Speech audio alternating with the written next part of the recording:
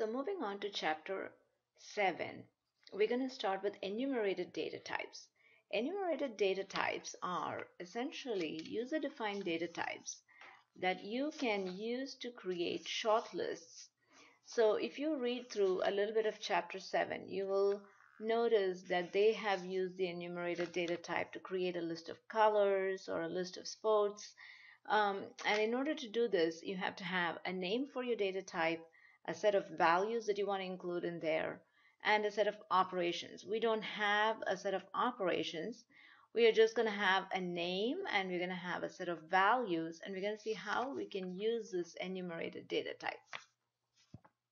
So take a look at what we have here.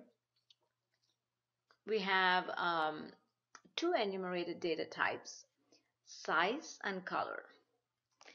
So size has three values to it, small, medium, large, and color has three values, red, green, and blue. Now we have some utility functions that, if you notice, I've commented out. We will take a look at that later. But let's see how we can use these enumerated data types. Notice it's called size. It has a capital S, just to say it's a user-defined data type. And so does color. Those are the names. Enum is our reserved word, and the values are within curly brackets. It's a set of values.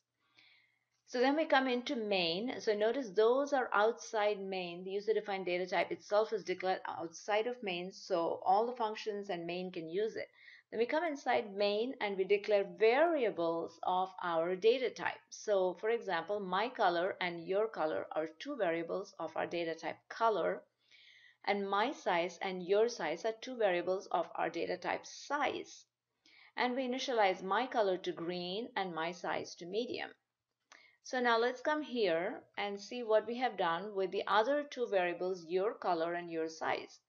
The first statement says your color equals my color. So we can have an assignment statement where we take one enumerated type and put it into another variable of the same type. The next one has a cast, a static cast. And what we're doing here is we're doing an addition operation. You can do an arithmetic operation on the data type, on the variable. My size, I add 1 to it, so my size happens to be medium. If I add 1, it's going to move on to the next one, which if you look in my set of values happens to be large. If you add, so it goes 0, 1, and 2. So 1 plus 1 would be 2, which would be large. So we need to do the operation and static cast it to be able to assign it to another variable of the same data type. So unlike just assigning a value, if you want to add a number to it, then we need to static cast it to convert it back to that data type before we assign it. So then we print it. Notice it says my color is my color and your color, and my size and your size. So if we run this code as is and take a look at it, notice it says my color is 1, my size is 1, your color is 1, and your size is 2. Remember, we added 1 to our to my size and it became 2. But what do we do with all these numbers? It does not make any sense. Nobody's going to understand if you say my color is 1 or 2. So we need to put some words to those numbers, which is why we have our utility functions. So let's uncomment these utility functions and see what they do. The first one is called color to string, and it takes our enumerated data type. So we see how to pass the enumerated data type to a function. So we pass it just as a regular any other data type. The data type is called color and the parameter name is called color. And we have our string, which is what is getting returned. So let's go down and uncomment all our functions here. Uncomment that. Go back up and also make sure we use these functions. So let's go first take a look and see what these functions do.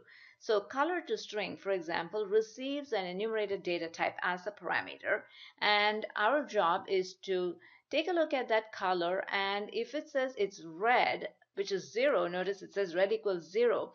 Instead of outputting 0, we want it to output red. So we return the string, notice we are returning a string, red. And if it is green, we return the string green, and if it is blue, we return the string blue. If not, we say unknown. And the same with size. And what are all these return values doing here in main? So when we print and say cout my color is my color, instead of simply saying my color, we call our function, which happens to be color to string, copy that, and come here to my cout statement and put a function call and pass my enumerated variable to it. So what's going to come back here, what's going to be returned here is my string, whatever color it may be, and it's going to get output. Likewise, I'm going to say the same thing here. I'm going to change that in a minute to say size to string instead of color to string, because that's what that is. So we call the appropriate functions and do the same for the other two cout statements. And if it is size, change it to size to string, and the other one says color to string. And we pass our your color, my size, your size, all of those variables to that function, and what comes back is actually good strings like red and green and medium and large, and that will get output instead of the numbers. So these are some things that you will have to do if you use the enumerated data type.